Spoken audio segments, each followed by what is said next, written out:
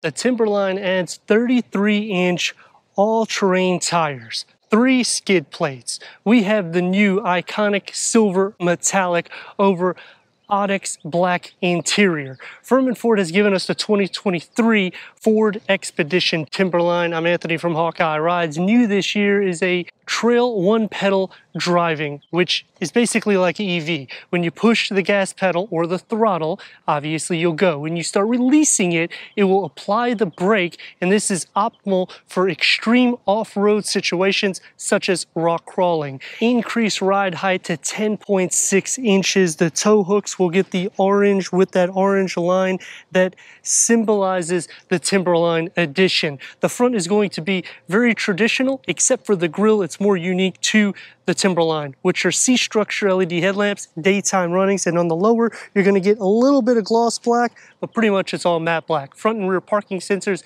with a 360-degree reverse camera. It will not be the best ground clearance. That will go to the Jeep Wagoneer, then the Chevy Tahoe. Black headlight accents and very similar to the Ford F-150, the way it projects itself. Expedition badging is going to be in the headlamp assembly. 18-inch magnetic painted alloy wheels. Steel skid plates for the front, rear, and underbody. Fully box frame, double wishbone front suspension, a multi-link rear suspension. Both the front and the rear will get your coil springs and your stabilizer bar. Fully independent suspension, control track with limited slip differential. Black platform running boards with the Ford emblems. The only thing I will say I dislike right off the bat is when you're looking at the way the door hinges are.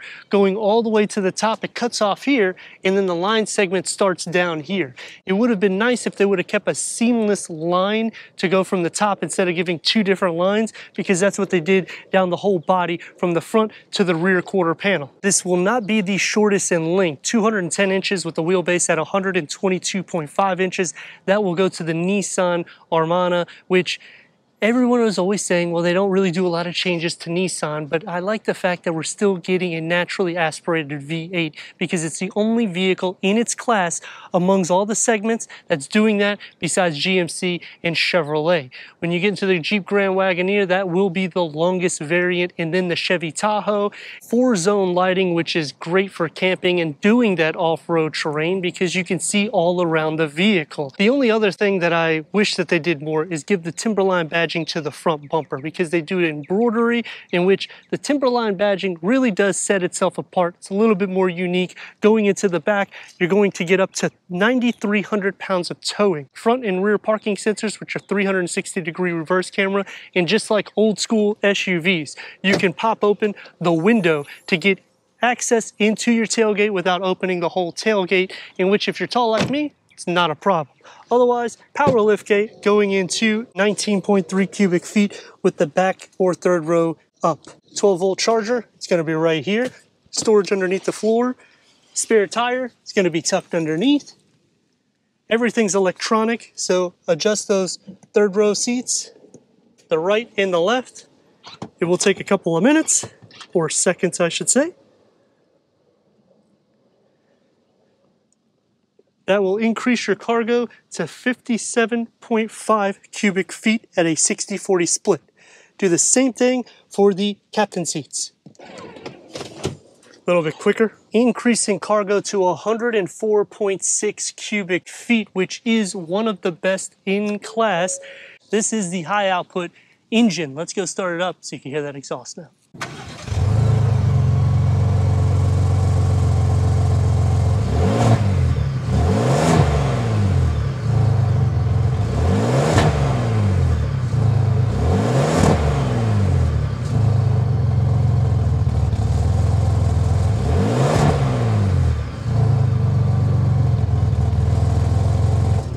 And they back the performance with a 3.5-liter EcoBoost high-output V6 twin turbo, producing 440 horsepower and 510 pound-feet of torque. That's paired to a 10-speed select shift automatic transmission, achieving 15 to 19 mpgs, reaching 60 around 5.1 seconds with a quarter mile around 13.8 seconds, stopping 70 to 0 over 210 feet.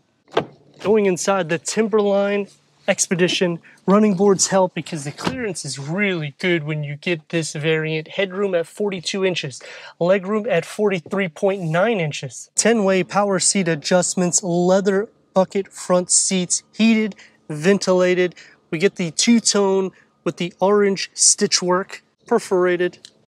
The dash is going to be flat, the same setup as your F-150, except because this is the Timberline, you get that orange stitchwork that's going to go through the middle. 2 tiers of storage for the passenger side. 12 volt on the passenger side with storage on both of the center areas for both the driver and passenger with a 15.5 touchscreen LCD with navigation. We have the pinch. This has the swipe. Click here. It's going to make it where you have your wedges right here, which you can also add more wedges to it. Click here. This is to raise and lower the fan speed. You can just slide your finger or you can just simply click on it either way. Click the car icon. This will take you to all of the settings, which you start off with the cameras. It is a 360-degree reverse camera. When you put it into reverse, you have the trajectory for the reverse parking. Click here so you can line it up for the tow, and then you'll see your front and rear parking sensors. Click onto this and you have different camera positions that you can see all around the vehicle. Apple CarPlay, Android Auto, Sirius XM, Wi-Fi hotspot. Click into the sketch and simply write Hawkeye Rides. Underneath, you'll have a wireless charging pad, USB A and C port in an area that you can put the big key fob, open up in here to your cup holders, rotary knob for the 10-speed automatic transmission, and to change the gears manually with a driver mode select, which when you change that, it will change from normal, eco, sport, tow, haul, mud ruts, sand, slippery, with a fully digital reader that can go through an array of information for the driver. 3-spoke leather wrap steering wheel. It is multi-function with the contrast stitching in orange. Soft for your elbows, and it is large. Open up inside. It's a deep storage pocket with a tray. Just pop that out so you can see with a 12-volt charger. And this also moves around. The door panels and the dash configure into each other. Everyday material is going to be on the top. This area here is going to be soft to touch. One touch up and down for all the windows, memory for the driver. Bang & Olufsen sound system or B&O with a long storage pocket. It's just not so deep. And here's for your beverage holders in the front. For the second row, I'm at 40 inches of headroom, 41.5 inches of legroom, 4-way seat adjustments. The door panel gets the same materials as the front, so everyday materials here, soft to touch right here only. Not here, but here. One touch up and down with a beverage holder, another little storage pocket for maybe a smartphone, and a long storage pocket. Third climate control setting, heated rear seats, 2 USB ports, an A and a C, a 12-volt, and a home plug with storage underneath, storage behind both of the front seats. For the third row, I'm at 37.3 inches of headroom, 36.1 inches of legroom. I have sufficient feet, butt, and shoulder space. The only thing I really dislike is all the hard materials that come into the back. Power third row adjustment for the back, so it is reclinable. Beverage holders in the front, a large storage pocket with a USB, and another storage pocket in the back that's pretty much derived for the cargo. Air vents, they're going to be in the ceiling, so you will feel air even in the third row. Nothing here to rest your elbows. Sitting into the center, headroom is still no issue, nor is the leg space, because the center, if captain seats, you could just simply move your feet out and recline the seats back so you could really enjoy a long ride. I will be sharing butt and shoulder space because it's not as wide as the second row. The windows are large, you feel the air circulate. I just wish the Pano Vista moonroof came back a little bit more into the third row. 3.5 liter EcoBoost V6 twin turbo. This thing is insane. 440 horsepower, 510 pound-feet of torque, nearly 11 inches of ground clearance. Obviously, I set up and I can see everything. It's almost like driving a semi-truck in the sense of how high you are. Hard to drive? No. The steering wheel is pretty light and artificial, so it definitely is an everyday drive. The seats, they're very big in the sense of comfort. They are good too. So if you are just driving it on a normal basis and not doing any off-road capabilities, it's definitely going to be comfortable in each row, which is a very important aspect to these type of vehicles because you more than likely will be using the third row, whereas you have the captain seats in the second row. I like the pass-through because it does make it very easy and accessible. It's almost like a minivan, but I dislike that exterior styling element that I pointed out where the doors have that cutout and then it just kind of goes up into another line, making like two different lines on the top, which is not needed. They could have just made it more seamless. The dash, very similar. It's the same thing as the F-150. This was something that was changed last year.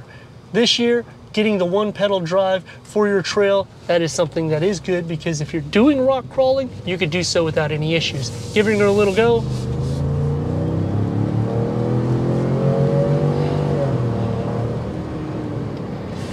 I like the exhaust note you get. Otherwise, very quiet. Acoustic front windscreen, dual pane side windows. And even with all-terrain tires, it doesn't necessarily feel all jumpy, so that is something good. Brakes, this is a long vehicle. And dynamics altogether, you can still do that. With a turn radius, I'm imagining 3 lanes, and we're getting a little bit tighter, about 2 and apart. Let's go again.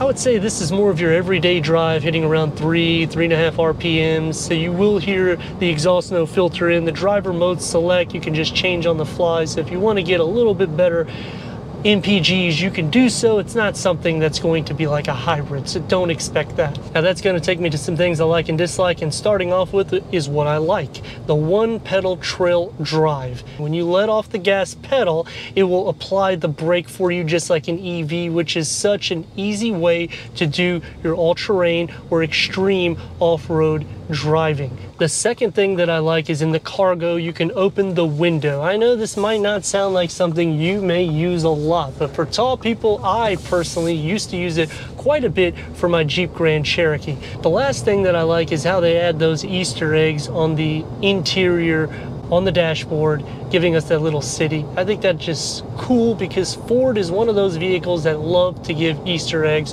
whether it's on the headlamp assembly, the dash, the seats. They just do a great job at giving you something to look forward to whenever you're entering or leaving your vehicle. 3 things that I dislike. You heard the first, that design element for the door cutout. The second thing that I dislike is this screen, 15.5 inches. Even in the F-150, when I did this for the Lightning, it's just too big. If it was maybe cut down here, the vertical is okay, just this extra maybe 4 inches is a little bit too much. So 11 inch, 12 max would be a sufficient fit. The last thing that I dislike is the badging. I feel they have kind of held off a little bit, not putting any badging in the interior, just giving us the contrast, which I get it, it's unique to this vehicle, but still, badges don't necessarily cost too much, and putting them in the headrest would really make this car set apart. As for the competition, the Jeep Wagoneer, that's going to be the longest variant.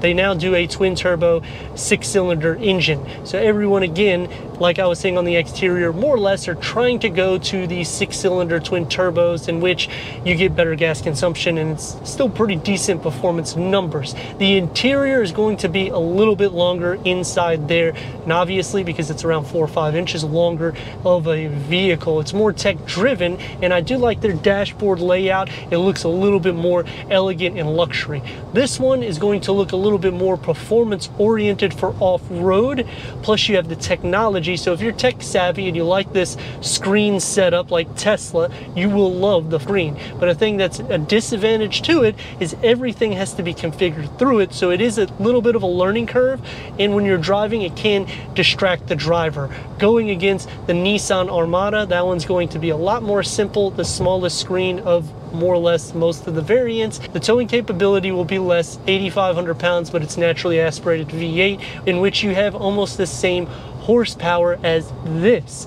going against the Chevy Tahoe. Interior space is great. I'm not a huge fan of the two-way movement for the second row seats, but it is optimal in the sense of getting inside and outside, and they've also increased the cargo by around 10 to 15% from the prior gen. The semi-autonomous driving is not going to be the best in class here. It really only goes for maybe a couple tenths of a mile, in which it wants you to continuously put your hand on the steering wheel and stay focused. The GMC Yukon will be a little bit longer than this, also having a little bit more interior space, especially for the third row occupants. Here, I like how it's a little bit more open though. It's not necessarily as closed off, and a lot of that's derived by this reworked dashboard that they implemented. For an everyday drive, it is something you can do if you're okay with the MPGs. You do sit up. It does feel a little bit wide, but it's not humongous in the lanes. Length, it's going to be huge, but you're expecting that when you get this size vehicle. And you have blind spot monitoring, lane keep assist, you're taken care of with the safety and maneuverability. As you saw, you can get in and out of lanes if you need to. I'd like to thank Furman Ford for giving us this 2023 Ford Expedition Timberline for our car review. If you're already a subscriber, thank you for being part of the Hawkeye community. If not, I don't know what you're waiting for. Click the next video and the subscribe button. Check out the merchandise website and Instagram. Leave a comment and a like.